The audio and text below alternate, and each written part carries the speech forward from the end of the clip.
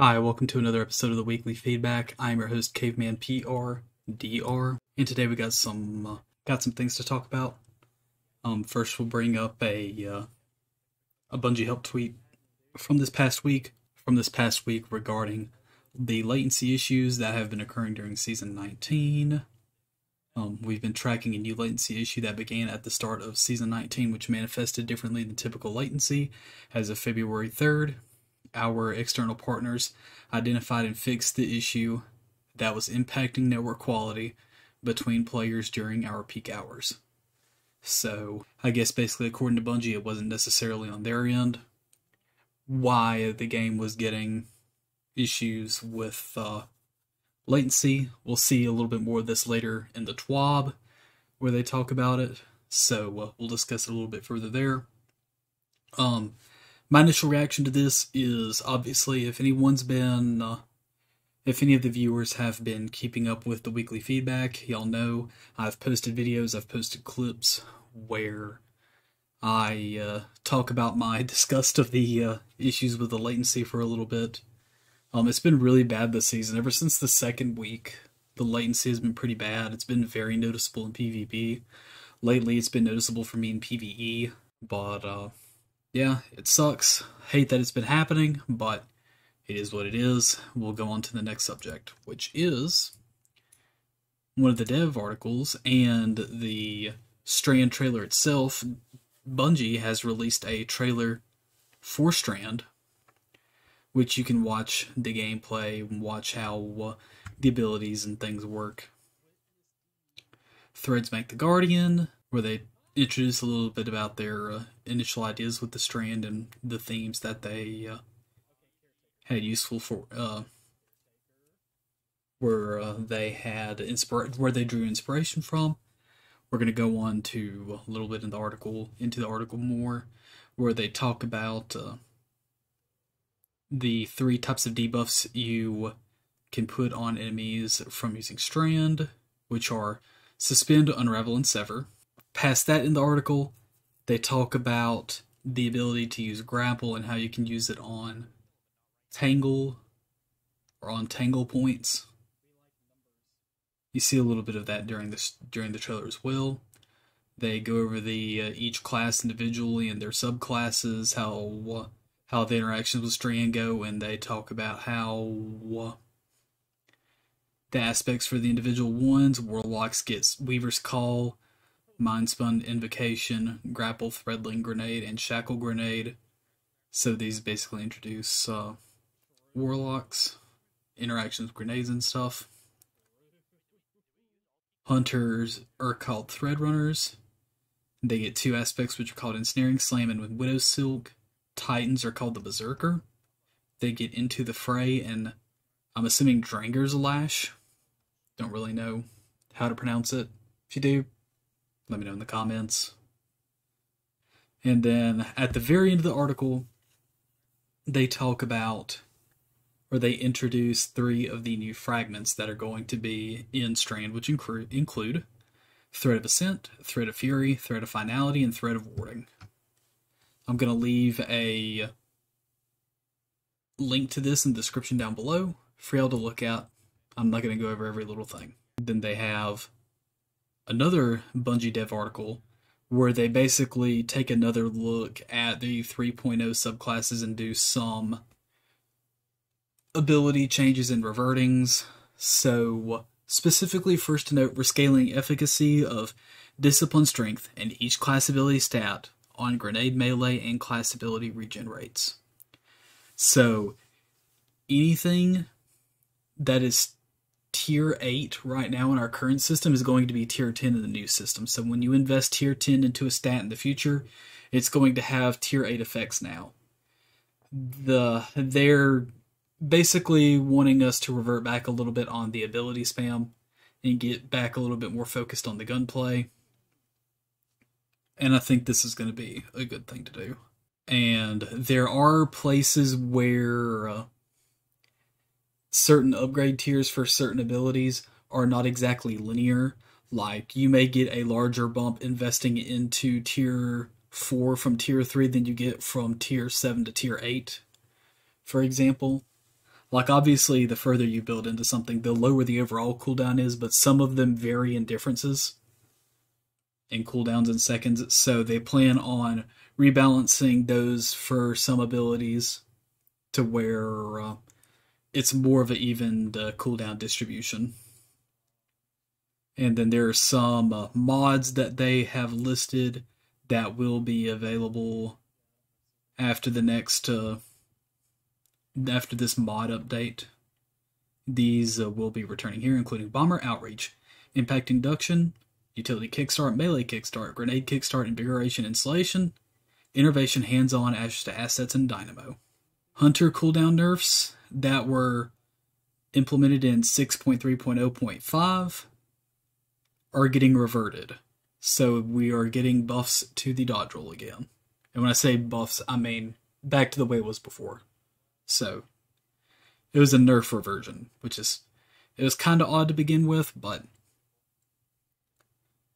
I wasn't necessarily against it as long as the Warlock one got nerfed and the Warlock one did not get immediately nerfed, but they're all going to be nerfed in the future, so it doesn't matter. When in Rome, so they talk about the lack of use of roaming supers in PvE, so they're changing up how these supers and one-off supers are effective in PvE. So roaming supers can get up to 7 total orbs down from 5, or up from 5, and one-off supers are decreased from a total of 7 up down to a total of 5 orbs regen. Orb generation from Well of Radiance, Ward of Dawn, and both Shadow Shots variants are unchanged from the one-off supers change. Hammer of Soul, Daybreak, and Spectral Blades are getting a cooldown buff, which is almost a minute. It's like a minute and 9 seconds. Ward of Dawn has decreased maximum health. Armor of Light that comes in Ward of Dawn is being decreased maximum health. Thunder Crash getting a nerf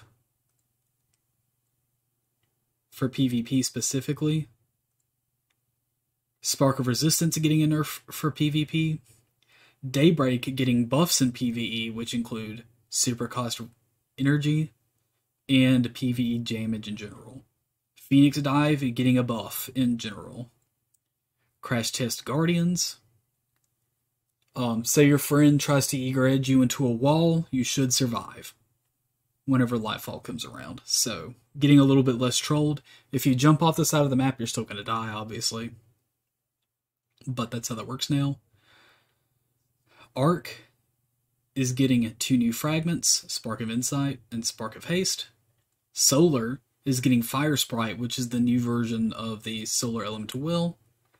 Ember of Mercy and Ember of Resolve are both new fragments. Ember of Tempering, Ember of Combustion, and Ember of Searing are existing fragments that are getting reworked. Void Breach is the new Void Elemental Well. Echo of Cessation and Echo of Vigilance are new fragments being introduced. Echo of Domineering, Echo of Harvest, and Echo of Starvation are fragments that are being slightly reworked. And that is it for the Light 3.0 updates for now. And now we're going to talk about this week at Bungie. Not a whole lot mentioned in here, kind of a short one. Support for Syria and Turkey, first and foremost. I really appreciate that Bungie does this sort of thing. It's awesome to see them go out of their way to make it make it easy for Guardians to support those that are in need. I really like that they do that, and they advertise being able to do these donation goals and things through the TWAB, because they know that their updates get a lot of attention. Early in the TWAB, it also has a link to the Strand gameplay trailer. First topic they really talk about is latency, and basically there's a graph that's showing the issues with latency they had over the season. They try to go over their reasoning for basically Steam being kind of the reason why this was happening. And they thought as of February 3rd, which you'll kind of look around here and see, that they think the issues have largely been resolved. I personally think that there may still be issues, especially for PvE, but we'll have to wait and see what future updates say, or what future TWABs say. But this highest spike right here was the most recent Iron Banner, or not the most recent, sorry, the first Iron Banner, not the most recent one, the first one, where the game was laggy beyond belief. It felt like, to me personally, it felt like ever since week 2, the game had been unbearable until like week 7. And then it started getting a little bit better, but it's still kind of inconsistent. So this was part of the Twitter post that I read out to y'all earlier. We'll move on from that to Strand's interactions with finishers. So they show here an interaction with a finisher, Strand's interaction with Solstice armor, previous Solstice armor, and then they mention some other things that Strand has interactions with in the game, including exotic emotes, exotics in their ornaments, ghost projections, and then perks in the game including elemental capacitor, osmosis explosive payload, dragonfly, cluster bombs, chain reaction, monochromatics, chromatic fires. Sorry, not monochromatic. Chromatic fires, intrinsic perk, mantle of battle harmonies, intrinsic, bombardiers, intrinsic, Verity's brow, intrinsic, Fellwinter's helm's intrinsic, and then more interactions with exotics later on. Does this update resonate with you? So this is basically them announcing that they will be completely removing resonant elements from the game, so that's one less material for crafting we have to deal with. Prime Day for some Prime Gaming, so they talk about the skins that are going to be released from the Prime Gaming, including 2 from Sunshot, a thing with the Jotun Speeder, I will always call it a Speeder, the Jotun Sparrow, and the Season of the Seraph emblem, I guess, for the Ghost Transmat, I believe. That might be what it is. We asked and you answers, and things got creepy crawly. So, the Spiders versus Beetles next Festival of the Lost voting for armor sets. Hunters had a majority for Team Spider, Titans had a majority for Team Spider, Warlocks had a majority for Team Beetle. I personally preferred the entire Team Beetle outfit set over the Team Spider set, but the fans speak for themselves. Trials, Radiant Cliffs had won the Trials fan voting for the season. Radiant Cliffs had won the fan voting for the season for the Trials map. It was a map of 3 absolutely terrible maps that play horrifically in Trials. Of the 3, I personally preferred Twilight Gap, but none of the maps were great. I'm still confused why Radiant Cliffs won, considering the map is so glary. I personally don't like it, but it is what it is. Some things to round out the end of the TWAB include the Destiny Content Vault update. So basically, they put a link in here to show you what is being vaulted at the end of the season, and then some items being deprecated at the start of Year 6, which is obviously Lightfall. So yeah, that was pretty much all that I wanted to cover this week. Thank you for sticking around. I appreciate it. I will leave links for these for y'all to take a look at for those of you who are interested in the comments down below. Again, thank you for watching, and have a good day.